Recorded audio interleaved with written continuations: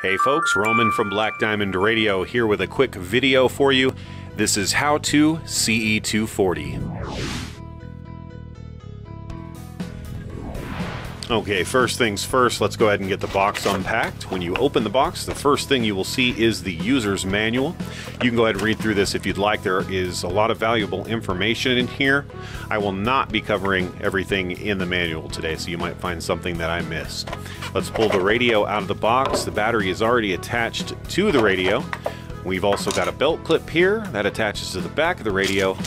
And in this little bag is the antenna for the radio. Let's go ahead and pull it out of the bag. It's just a little stubby antenna for your CE240. Next, we're just going to go ahead and install the antenna. On top of the radio, you will notice that there is a metal antenna mount. It's got threads on it. The antenna simply screws onto this mount. There's a rubber ring around the mount, and we don't want to over-tighten this and strip the threads, so we're going to tighten it down to the rubber ring and then give it about a quarter to a half a turn, just to ensure that it's tight enough that it doesn't work its way loose over time. Next, we're going to go ahead and install the belt clip. On the back of the radio, you'll see there are two screws here. We'll just go ahead and take our screwdriver and we will remove both of those screws. Once we get the two screws out, we're going to take the belt clip and we'll line it up with the holes. Once that's lined up, drop your screws back in and we're just going to tighten them down. Don't crank down on these too hard, but you do want to make sure that they are fairly tight to ensure that they don't work their way out over time each time you clip it on your pocket or your belt or wherever you like to carry your radio. Now, anytime you receive a brand new radio from Black Diamond Radio, you will find that the battery has already been attached to the radio, and that is because we have to put the battery on the radio in order to program the radio to your specific frequencies. So before we install the case, I'd like to show you the bottom of the radio. On the bottom here is a little square. It looks like an I or an H. That is a latch for the battery. That latch holds the battery in place and is very important. If you ever need to remove a battery from the radio, then you will want to snap the latch away from the battery towards the front of the radio. You'll just stick a fingernail in there and snap it back.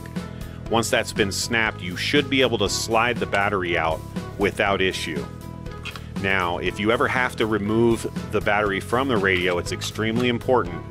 When you have replaced the battery and it is slid into place and it is seated, it is extremely important to remember to latch that latch. Okay, once the battery's back in, you need to snap that latch towards the battery. And that'll hold the battery in place. That's the back of the radio, towards the back of the radio. Extremely important to remember that. Once the case is on there, you can't get to that latch, and that battery can come loose while it's inside the case, which will cause the radio to turn off. Okay, folks, I've got one of our translucent orange skins here. This is one of my favorite colors. We're just going to go ahead and slide the radio into the top part of it. Now, it might give you a little bit of grief to start, but once you get it on there, things tend to get easier. And once the radio is inside the case, we'll flip the clip, and then that way we can slide it under the clip, and we want to wiggle it left and right until the bottom meets and fits snugly, and then we can flip the top up to match the bottom. And finally, at the end here, we'll adjust the hole to make sure that the indicator light is visible. Okay, so why do we put a skin on the radio? There are actually three reasons for that. Reason number one being shock protection. These are very tough radios, but it never hurts to have a little bit of extra protection. The second reason is that it makes it a lot easier to drop it in the charger. The charger is designed to accommodate a case, so without the case, the radio fits kind of loosely in the charger, and that means you have to finagle it a little bit to get it to charge. With the skin on there, you can just drop it right in.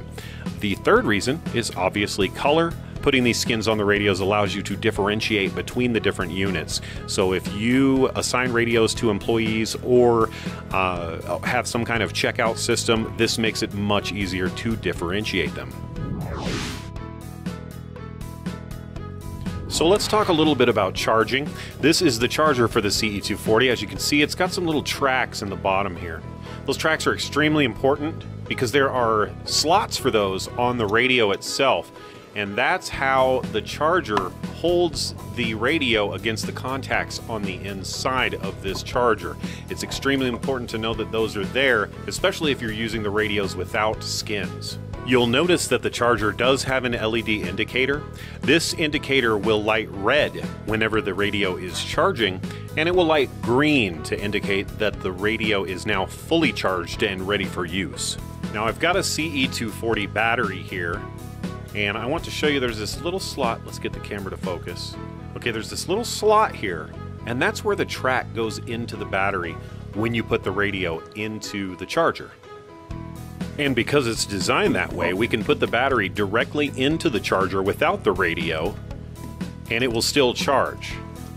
Let's go ahead and put this radio in here without a skin on it.